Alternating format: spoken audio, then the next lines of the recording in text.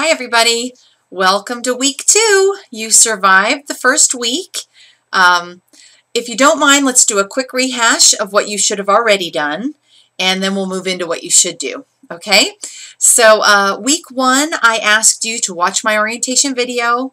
I asked you to do a practice assignment where you just uploaded pretty much any Word document you wanted to me. Thanks for all the cute dog pictures and kid pictures. And here was your orientation discussion board. Remember, you were supposed to do 3 posts, right? 1 original post and 2 replies to classmates. And it was just basically introducing yourself to the class, saying why you were here, stuff like that.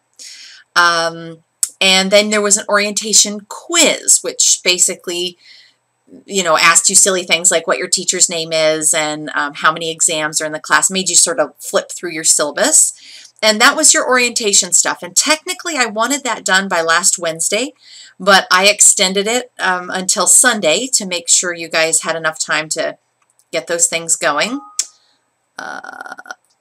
And so let's see, then we went into the real week 1 materials, right? And I said, once you've finished your orientation stuff, hop into chapter 1. Where you read about the basics of nutrition. Take a look at your first assignment if you had the courage. If you weren't ready, you didn't have to because you have 2 full weeks for this assignment. Do your first real discussion board and do your first Learn Smart module. And so I don't mind if you didn't do your assignment, but I'm going to show you that real quick this morning if you don't mind. Your real discussion board, same thing. You had to do 1 original post and 2 replies. Now this came in on Sunday the 30th, and so being that today is Tuesday, September 1st, I'm starting to grade those now. So I'm getting some emails saying, hey, I turned it in by Sunday, but I didn't get a grade. And I want you to know it usually takes me a few days.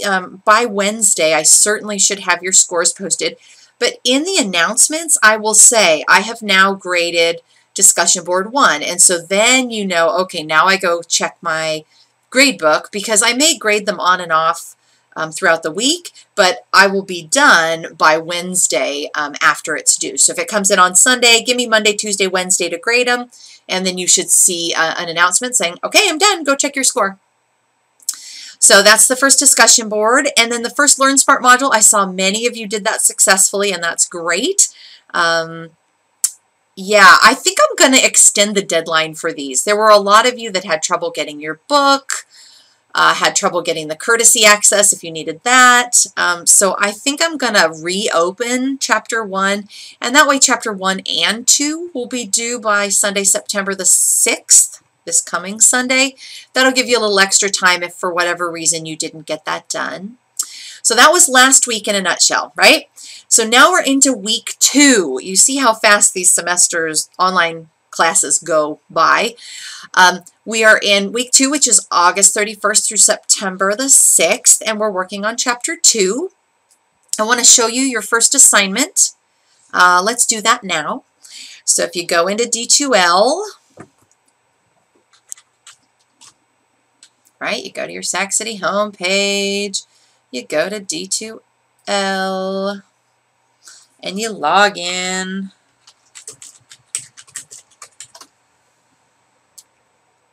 And you click on our online class. And you say, okay, where do I go to do my assignment? I'm ready. Remember to go to content. That's where everything is found. So I'll click on content. And here we are. Let's click on week 2. Remember, all the week 1 stuff is there, by the way, if you want to go back. And here is your first assignment. Assignment 1, 3-day food journal. Now, please note, we are not using the diet analysis software yet. We are just journaling what you eat and drink for 3 days. So if I click on the link there, it has some detailed instructions. The reason for the detail is I need you to measure stuff. If you say I had a bagel with cream cheese, I don't know how much cream cheese you used, and so I want you to be as anal as you can about this food journal, and I want you to measure out about 2 tablespoons or whatever it is you use on your bagel. Otherwise, you'll have no idea how many grams of fat, how much calories when it comes time to put that into your diet analysis software. So at the bottom, if you notice, it'll say Assignment 1 Student Example. And if I click on that, what I've given you is a student from a previous semester who did a really good job, made an Excel template, and it made it really easy for me to grade. Here's the day, the date, the time, what she ate, how much she ate, you know, what 1 cup, 1 tablespoon, where she was at work, at school, her activity, what she was doing, whether she was driving her car or watching TV, what her mood was, whether others were present, and your degree of hunger, meaning if you're a 1, you're not very hungry, you're just eating because you're bored or whatever. And if you're a 10, you're starving and about to eat someone's leg. So, and those are all the things I asked you for in the directions. So let's say you like her format and you want to make life easy on your teacher.